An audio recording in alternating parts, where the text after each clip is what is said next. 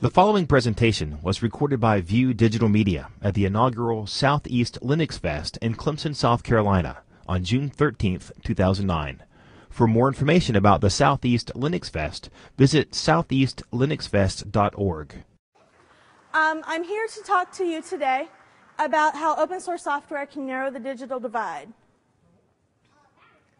All right, so what is this digital divide thing? What are we talking about here?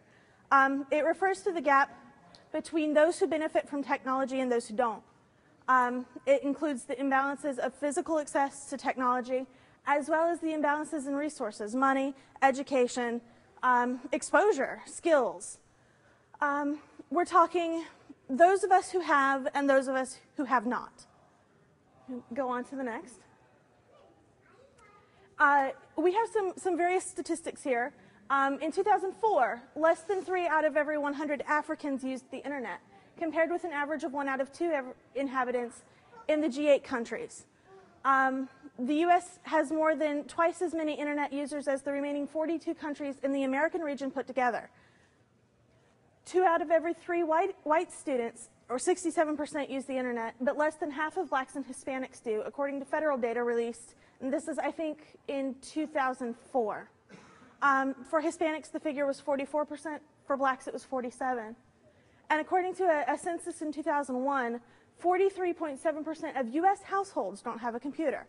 When we take a look at those statistics put together, the numbers combined lead us to believe that technology is rare, even for those of us who have. For those of us in the G8 countries where we're developed in developing, technology is a rare resource. And so a large portion of our globe does not have access, for some reason, to technology. Go on. So who are we and what do I have to do with this, right? I'm Michelle, that's Michael. We're from Lakeland, Florida. It's a little kind of podunk town in between Orlando and Tampa. There's the I-4 corridor, there's Disney, there's the beach. We're smack dab in the middle. We live in one of the poorest counties in Florida. Our school board is drastically underfunded. Our average teacher salary is $23,000 a year. Average teacher salary, that's the teachers that have the master's degrees, that have the tenure, that have the experience, that they make an average of $23,000 a year. We've been married for 6 years, plus a little bit of change now, and we are the proud parents of those 2 youngins sitting over there. Our little boy is Quinn, he is 5. Our little girl's Ainsley, she's 3.5. At 21 months old, our son Quinn was diagnosed with pervasive developmental disorder not otherwise specified. It's about this long, and it basically means that our son's a weird child. It is what it is. It is an autism spectrum disorder. Statistic for you. Autism and autism spectrum disorders affect 1 out of every 150 children and approximately 1 out of every 96 boys. Chances are there's a large group of autistics, high-functioning autistics, and Asperger's individuals here with us today, including our son. How we kind of got involved in this whole open source business, at 3.5, we couldn't drag Quinn away from Michael's computer. He is not an active child. He does not enjoy going out and playing. He is physically uncoordinated. He does not like to run. He's very intelligent. He would just as soon sit down with a book. He's 5. He reads at a third and a half grade level. He wanted to be on Mike's computer. Wanted to. That's where he wanted to be. Okay, well, we cater to him, to his needs, and that's one of the things that he enjoys doing. So we agreed to allow him computer time. But when he sat down to a regular computer screen, he had menus he had to navigate. He had icons all over the place. He had all of this garbage. And for him, it was entirely too visually overstimulating. He went, ah! And we went, no. So we started looking, and we couldn't find anything that would do.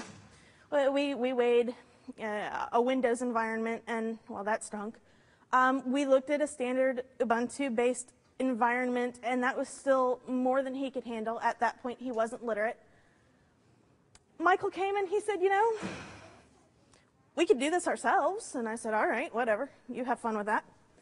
So we put together this simplified version of Ubuntu. Everything's across the bottom in a nice little launcher, so that when the child sits down and looks at the computer, there's a window or a screen. He sits, and everything that he wants is across the bottom. There's no reading necessary, none of that. So, okay, we put this with Quinn, and he thought, hey, this is cool. And then we installed it on some secondhand computers for our daycare, and passed a couple off to some of our friends with small children, and everybody loved it. And we went, this is interesting. After we received feedback from the kids, Mike realized that we were onto something kind of bright. He said, honey, what would you think if we did this more often? And I said, all right. I did what I always do. My grandmother told me, if you're gonna do something, go big or go home. And so we did, and I founded a charity. 501c3 is pending. We're still working on getting all of that taken care of. It's expensive to file. We decided that we would recycle old computers and place them in households in our community. The families would either be low income and at risk. We're talking kids with incomes very minimal. Or children who, like Quinn, have special needs. Those kids are often overlooked, and it's a tragedy. You could go on. Let me tell you a little bit about some of my children that we've placed computers with before we go on. We've worked with a community of migrant children in our local community. We live next door to the strawberry capital of the South. I don't know, you've probably eaten some Plant City strawberries. The workers that migrate in when those strawberries come to season are migrant workers. They tend to be Hispanic. And those households have monthly incomes of less than $200 a month. 200. There's not an extra zero there. There's no comma. There's no nothing. We're talking $200 a month. Those families, if they had wanted to buy a computer for their children, could not have at all. I was invited to the Great American Teach-In. I went and spoke about what we were doing with the charity to the kids. And we offered those children an opportunity to write a paper. These were 4th grade children. To write me a paper that said what they wanted to be when they grew up and how computers could help them do that. We chose 13 of those papers and gave each one of those children computers. We've done this for 6 months now. We've already placed, I've forgotten how many computers. 18? No. Well, with the 12 from Crossville, we're at about 30. I got one paper back from a little girl. She's a little Mexican girl. She was the first generation of her family to go to school at all. She's in 4th grade. Could barely read and write English. She's learning English as a secondary language. Mom and dad are migrant workers. She wrote me this paper. She said, Mrs. Hall, I want to be a teacher when I grow up. My mommy and daddy are field workers. And my mommy's always told me that she wants me to grow up with enough that I can have a better job so that I can get out of the field and make her proud. How I could morally read that paper and not give that child a computer, I don't know. So she received one, and she's well on her way. My friend, the teacher in that classroom, called me a few days ago with the kids' FCAT scores. You're probably not familiar with the FCAT. It's the Florida assessment test that all the kids have to take. Her class of children came up 18% this year. One of that class of 22 did not pass that test. Every single one of them, the rest of them passed. I am so proud of those children. But as we were getting started with this, we realized that we weren't the first organization to use Linux and open source to help bridge this divide between ourselves and these other kids. There are some you may know, the Helios project, the Free Geek project, and even as we speak in the ballroom next door, Free IT from Athens is discussing their project. They're currently trying to install a technology center in North Charleston, South Carolina.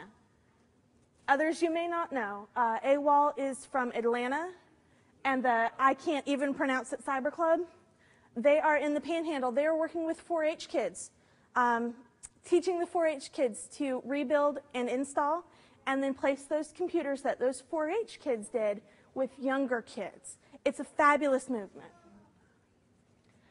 and countless other individuals working one computer at a time, making an effort to change the lives of children. There's one here, there's one there, there's one all over the place, there's one in your community. Everywhere we looked, there was someone. But how many individuals and groups exist doing the same sort of work that we don't know about? How can you find someone in your area who's already doing this? How can you start one in your own community? There were no resources, there was no sense of community, there were no common goals. So, being of the nature that I am, we decided to put together that set of resources as well. And we've rolled out growingupfree.org. It's not another charity. It's not an organization. It's just a gathering, a place for charities and individuals all over the world to pass out information, to obtain resources, and form connections between the open source community and the community at large. We are making an effort to reach out. Growing Up Free as a community encourages you to find organizations that are nearest to you so that you can contribute to their efforts. To let people who want to help or need your help find out about your organization should you have one. Okay, so you have this little org. How do people find out about you? I don't know. Word of mouth, that seems to be the way we do it, but that's kind of silly because then you're working with one person at a time and waiting on that trickle-down effect. So here we are, with a system in which you can let others find out about your organization. You can request for help. You can request donations. You can say, hey, I have a plethora of 72 monitors in my back shop. I need somebody to take them off my hand. And the organization 3 cities over can go, hey, you know what? I need monitors. Let's coordinate. We can tell people about your project so they can contribute time, money, or hardware. You can say, hey, listen, I am running this project. I'm doing a 12-seat computer lab in Hickville, Tennessee. And somebody can say, hey, you know what? I'm around the corner. Let me come over and help you. You can share your knowledge and experience with others and help them get started and avoid common pitfalls. Let me tell you, it is expensive to file a 501c3 paperwork system from the IRS. In order to be able to be tax deductible, you have to have one. Well, it's just the two of us. I don't have a spare $600 lying around. Wish I did. It's expensive. You might want to know that before you decide to run your own organization. I can tell you that now. Why the open source community? The digital divide isn't just about having a computer. It's about having accessibility and knowledge. Having a computer is one thing, but having access to education and skills is a completely different problem. Open source software doesn't put up those obstacles. It doesn't say, okay, you have to have a license, you have to have permissions in order to be able to use this stuff. You want it? It's yours. Here, take it. Do what you will with it. Those that cross the digital divide on open source software become members of our community, and helping them helps us. Let me tell you, that computer over there still dual boots. I still run Vista. Sorry. However, I went from not touching this thing called Linux to running an open source based charity in the span of 6 months. Talk about jumping in feet first. But that's okay, because now the community, the open source community, is helping me, and in turn I turn around and help them as well. Have I gone on? Oh, I have gone on. Growing Up Free is a new site. There's much to be done. It's still sort of in its infancy. You take a look at it, and it's still kind of rough around the edges. And we need help. We desperately need help. If you know of charities and organizations in your community that are much doing the same sorts of projects, please add them to our wiki so that we can get in touch with them, so that you can get in touch with them, so that Joe around the corner can get in touch with them. List current and future projects. If you're working on a project, please create a page for them so that we know. Use Growing Up Free to promote them. Send out a mailing. Perfectly fine with that. That's what it's there for. Create pages for ideas, advice, and references. Hey, if you have a brilliant idea, our LOCO in Florida is getting ready to do a build day where we're bringing in at-risk teens from the community providing them with all of the hardware and the software and saying, okay, this is how you build it yourself. This is something that we're working together on. If you have a brilliant idea, add it. Who knows who might come up and say, hey, this is a good idea, let's get on it. The wiki is open for community contributions. But my goal is not to promote my projects. These are my pet things.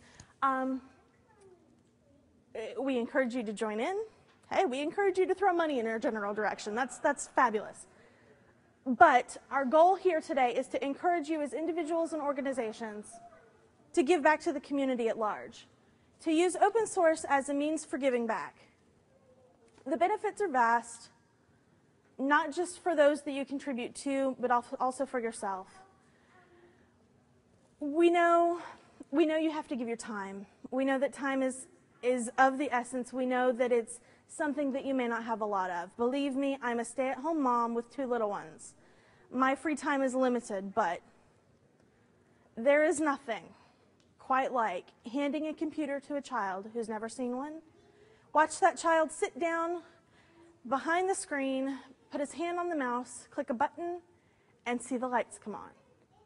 There's nothing like realizing that you've just opened a door for that child, an opportunity that chances are he may have never had. There's nothing quite like watching a single mom, for the first time, sit down at a computer and realize that she can complete her coursework so that she can go back to school and that she can better the lives of her children. I watched one mom bawl when I handed her a computer. I couldn't have done this without you. Thank you so much. I don't know what to say. I cried too. But there's nothing like that. And you know, the time and resources that I spent in order to give that to her were absolutely worth it. I don't even know what he's going on about over there. You can go on. As we make an effort to close the digital divide, we also make our presence in the community stronger. As an open source community, this is beneficial to us because as I hand a computer equipped with open source software to a mother who couldn't have otherwise afforded a computer, when she speaks to her friend at school or at work, she's going to say, hey, listen, you know, I have this computer. It didn't cost me anything. I can get this software. You can use it at home too. And it doesn't cost you anything either. And so she hears about Open Office. And so she talks to the next one. And she talks and she talks and she talks and she talks. And suddenly we have an influx of women or gentlemen or children as they come up that wouldn't have otherwise heard about open source software that are now contributing back to our community. It is our firm belief that as we grow as a charitable resource, we will promote open source software in the community at large and thus encourage the development of that open source software. They'll give back to us because we gave to them. La la la, hello. This is our vision. This is why we do what we do. We dream of a world in which a child does not have want of a computer. A world in which money, education, and resources are not a factor for a child's ability to have access to technology. We believe that every child, regardless of circumstance or disability, should have access to computer technology. We know that this is a lofty goal, and we strive to contribute as much as possible to that dream. We hope that you'll join us. However you feel fit, in whatever circumstances you can. Every child that we help is a life changed. Every wire crosses my shoulder. Okay. Who knows what these kids will grow up to be? That little girl, the one who told me that she wanted to get out of the fields, wants to be a teacher. She can grow up to be a teacher. She can grow up to teach the next Einstein. She can grow up to teach the next Stephen Hawking. One of those kids may be the next Einstein or the next president of the United States. I had one little boy tell me that he wanted to be a new president or the next president because he was black like President Obama, and that he hoped that using a computer that we gave him would help him accomplish that dream. He might well be. That's why we do what we do. That's why we contribute in our community. We encourage you to do the same. If you don't know where to start, holler. Hey, you, up there, I don't know where to start. I don't know what to do. Okay, well, I'll help you with that. You don't know what software to give a kid? Well, we have a customized distro for you to start with. Some of you may have heard of Chemo. We put that together for our little boy. We're certainly willing to help. We encourage you to go out into your communities, to talk, to speak with each other, to form connections, and to make an attempt to change the lives of kids, change the lives of those in your community, change the lives of the world at large, and see what we can accomplish through open source. And now I think I have absolutely sped through my presentation, so I'd like to maybe do sort of an open forum sort of thing. If you have questions or comments, don't beat each other over the heads with a baseball bat to get in line, but certainly raise them. In the back. Hi, I'm Beth Nyker. I'm the one who emailed you about having Hugo at SouthEast. Thank you. It was an absolute phenomenal thing that we could give the operating system that we were demoing to children and say, here, you take it home. And we only had 3. But for us, it was worth it because it's 3 more. And it was like, these were not the impoverished folks that you're talking about. But It doesn't matter. It was dusting off hardware that is too old for anything else that will go to children's homes.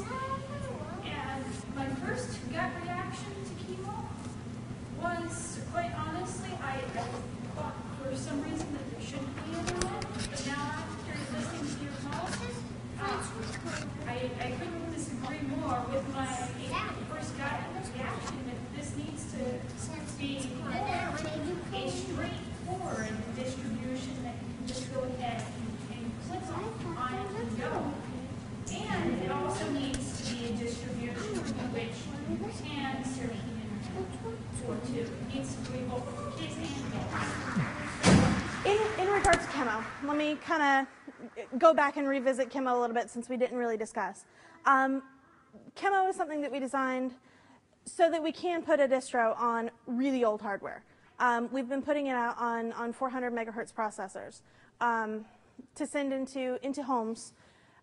There's a plethora of old hardware sitting around going to the dump that something needs to be done with. It doesn't need to go and sit and destroy our ecosystem at the same time.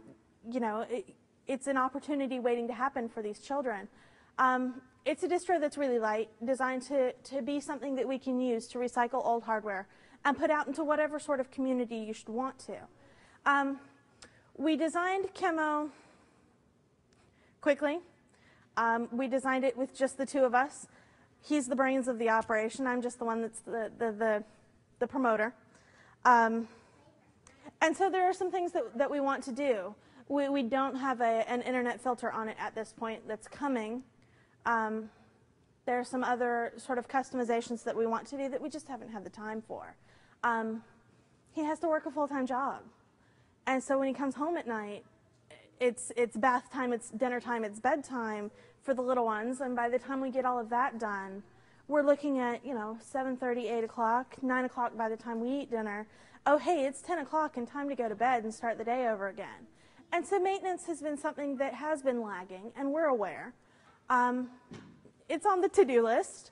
What can I say? My to-do list is 47 miles long at this point. But to let you know, we are planning on including an internet filter in the next version of Chemo. We also still provide a lot of programs that adults can use, like Abby Word. When we set these computers up that we're giving out, we set up 2 user accounts, one for the kids and one for the parents. So we have tried to include as many of those as possible. We've been restricted by the CD size. We want everything to be run on a single CD. So we've had to strip out a few things to make that happen. Yeah, I'm so incredibly glad that it's a live CD, so you don't need the hard disk. Right. We're also planning on doing an alternative install CD in the next version. So if you have a computer with less than the minimum amount of RAM needed to run a live CD, you can still install on that. That's also, like you said, on the to-do list. Any other questions? I saw some other hands, so don't be shy. Blue shirt. Quick question, just a couple comments about that. How do you spell QIMO. My email, should you want it, is Michelle@chemo4kids.com. Chemo4kids.com. You can find us. And then, just, my personal experience, my wife's been teaching for 30 years, and it sort of became a habit over the years of, I would, as stuff got older, figure out a way to find somebody or kid or class and quietly give them a computer so that not everybody is jealous or something like that. And then, she taught a very diverse school for a long time, and same thing with schools. All of a sudden, Georgia cuts everybody out. Well, she had a Saturday school for primarily Hispanic kids. Hispanic. If they came on Saturday morning, they would get to put their name on the jar. They had to bring a parent.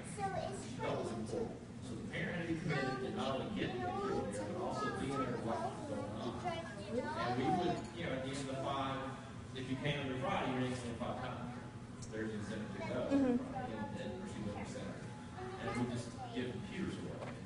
That's just one little thing. And the flip side, I'm going to say it to myself, as much as I hate to say this, try not to ever throw anything away. Because within the last 3 weeks, an opportunity came up, I got some motherboards, and then I had to go out and buy power supplies to start building something to give away. And I had just taken to the recycle place 2 essentially fully functioning machines because I was trying to clear out my basement. So find a spot in your basement, keep the junk, so your spouse doesn't kill you. But I mean, you want to recycle stuff, but at the same time, I could get those power supplies when I went out. I had to go buy some. We have a large workshop in our backyard. We don't have basements in Florida. Everything under the ground is underwater. But we have a large workshop where everything gets hoarded away. And yes, I have been keeping everything that comes in. That's why we're trying to do Growing Up Free, so that you can go onto the forums and say, hey, listen, I've got 6 motherboards, I need power supplies. And Joe Schmo down the street just happens to have them, and his wife is ying at him about getting rid of them. Yeah, he can say, oh, hey, I can give them to you, and then together we can give these to these kids. Where are y'all from, Florida? We are from Lakeland, right smack dab in the middle. Is that where you're talking about doing the install We'll have it in Tampa, which is about a 20-minute drive for us, but it puts us in a little bit larger city where we have more accessibility, where we can get more people to come in and join. Okay. I'm already involved in something similar, but not organized. Doing the same thing about it too. Please put yourself on the website. Right. And we've got members. Are you part of the Ubuntu Loco? This is my first event. Okay, well, we're coordinating a lot of it through the Ubuntu Loco also, and I know we've got members up and around there.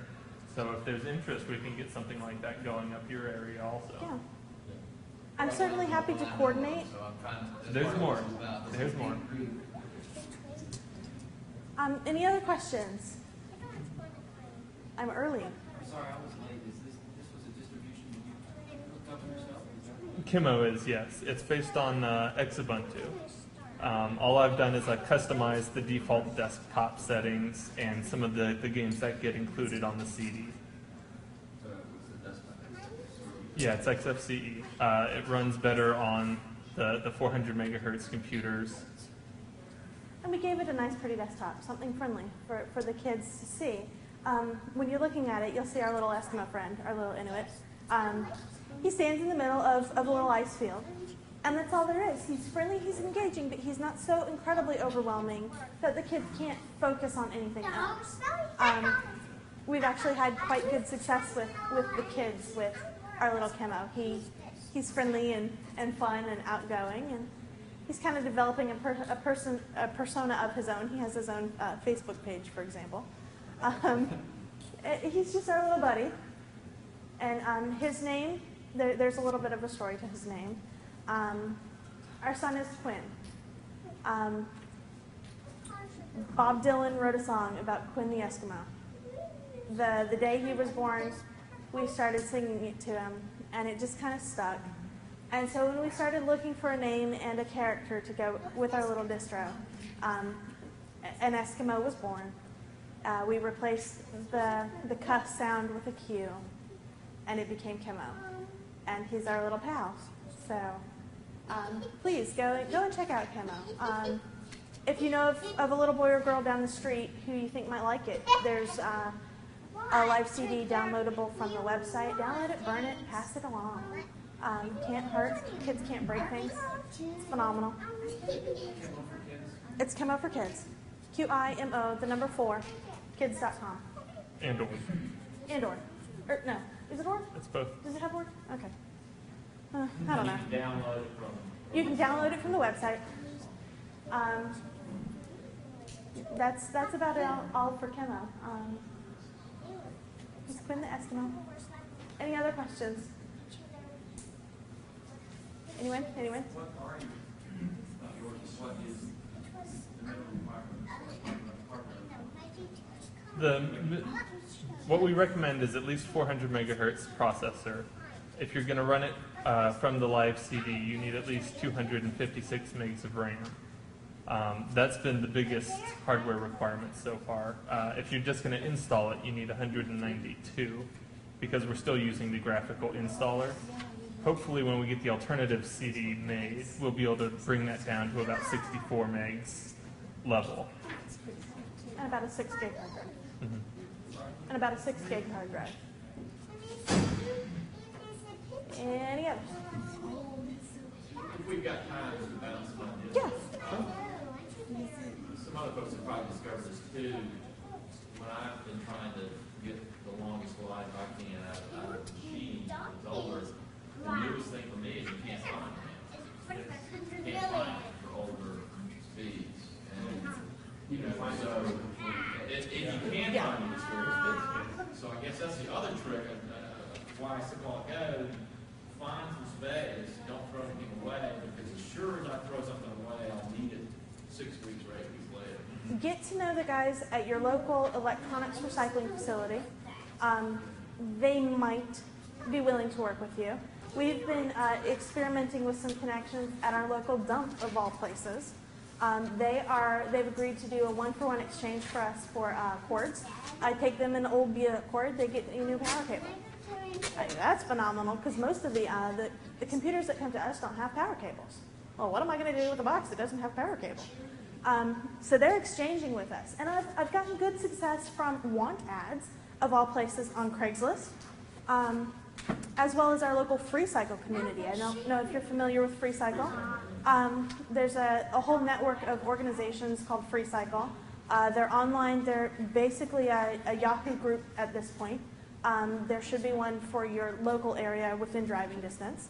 You post a want ad. You say, hey, listen, I'm looking for X, Y, and Z. And then people email you and say, hey, I have it, come and get it. And it's phenomenal.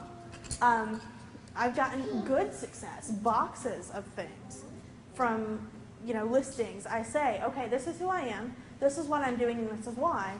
Please go visit my website, and if you feel so inclined, let me know if you have donations. And I make arrangements to go and get them. Yes, that means that I put the kids in the car and haul them to 2 cities over. Yeah, okay, so be it. We eat lunch at the Chick-fil-A, those sorts of things. There are little places that you can sort of feel out for donations from. And we've been surprised at the good amounts of success that we've gotten just from those places. eBay, always there. Yeah, you might pay through the nose for your RAM, but at least you can get it. I'd say even a local computer shop. I have a friend who just bought an existing computer repair shop. And I asked him, do you have any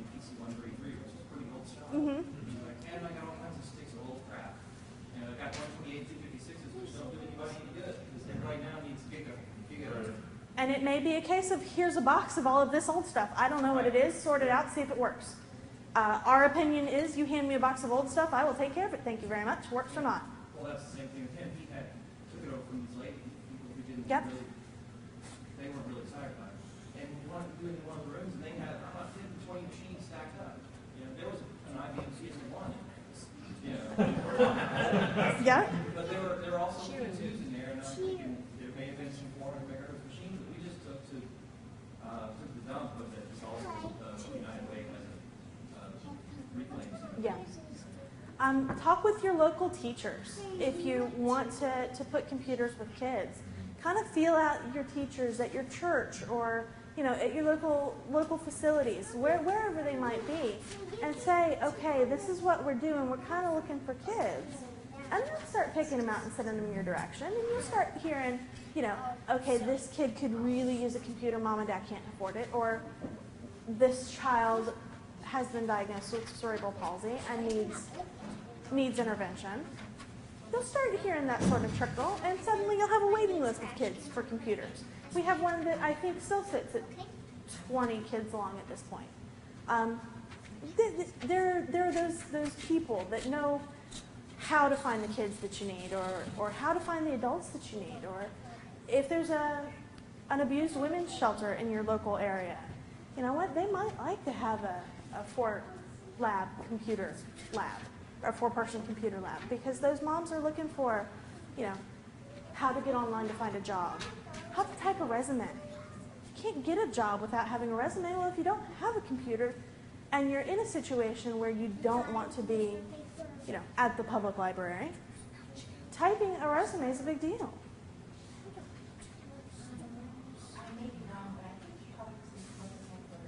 Yes.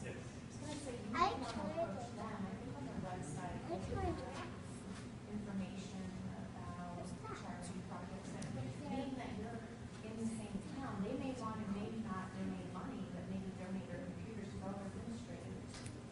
Donating computers from corporations is an interesting sort of project.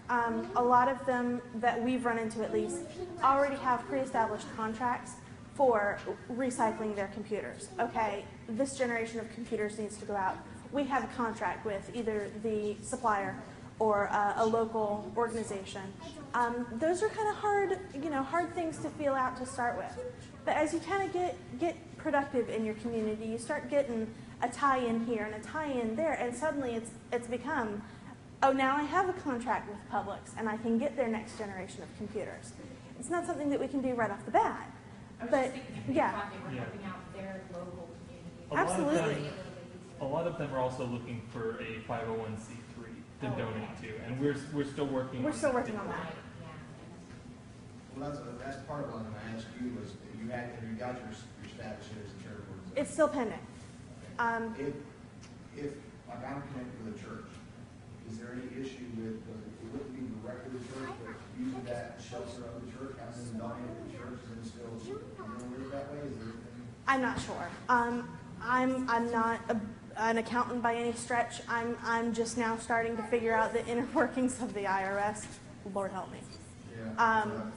I'm not sure. That would definitely be something that you would want to speak with. No, that's fine. Please contribute. You can go to the pastor, whatever the governing body of the church, if it's elders or deacons or whatever, and have them authorize you as a project that will give it computers to the church. And the church can use them for their purposes. Don't spend it. Right. Yeah. Right, I understand you can't take any money with that, absolutely, I understand that already. But, and my issue is, if they want a tax deduction, and if you need to figure out how to do the receipt, write a tax deduction form. As long as some kind of it, official shelter yeah. to do that. I would think that as long as it was something that the church was doing, as a church project. It has to be a church. Exactly. Church authorized project. And then they have to give the receipts. But there's another place where we've gotten a lot of support is from our local church and members Absolutely. in the church. We just recently held a big build day where we built 13 computers, and we held that in our fellowship hall at our church. That was one of my next ideas, was possibly use that as an educational tool to teach the kids. Yeah. Get them Absolutely. through Saturday activity Mhm. and That's what our loco is planning on doing, is doing a Saturday activity where we're mentoring those, those selected kids through building their own computers. We just talked we about are targeting that the second or third week of August. The last couple of weeks before summer break ends, when all of the camps have closed down and the kids are bored and have nothing to do. All right, I've apparently got a 2-minute warning, so thank you guys so very much. If you have any additional questions, please don't hesitate to ask or email me. I usually check my email about once every couple of hours, so I tend to be on the ball with that at least. Please email. Please don't hesitate to call. Let me know if there's anything that I can help you with. If you decide that you want to try and do this in your own communities, I will certainly help in terms of organization or advice. Don't be afraid to holler.